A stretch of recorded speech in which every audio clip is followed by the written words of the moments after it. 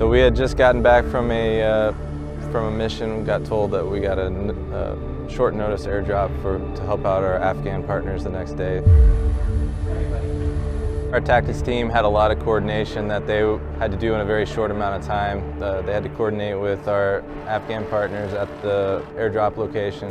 They had to coordinate with reconnaissance aircraft to make sure that they had presence over the airdrop location, to have eyes on the drop zone during the whole operation, and then just plan up the whole airdrop from cradle to grave in a very compressed timeline.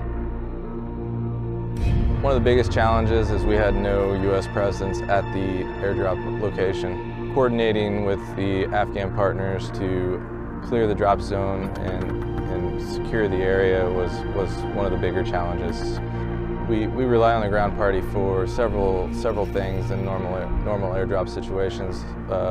Security of the drop zone, clearing of the drop zone, and passing the weather and conditions at the drop zone.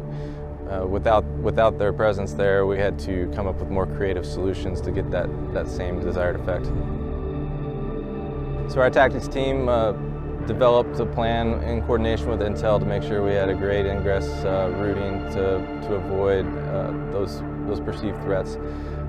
Also, we had a first pass success mentality. We wanted to get the drop off at the first moment so that we were in and out of there before the enemy realized we were there.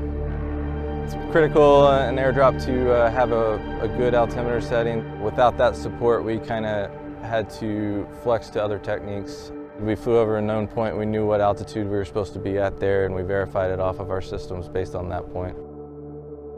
So cradle to grave, it was a complete team effort. I was there to deliver combat air power via airdrop for our Afghan National Army partners so they could keep the fight at the enemy's doorstep.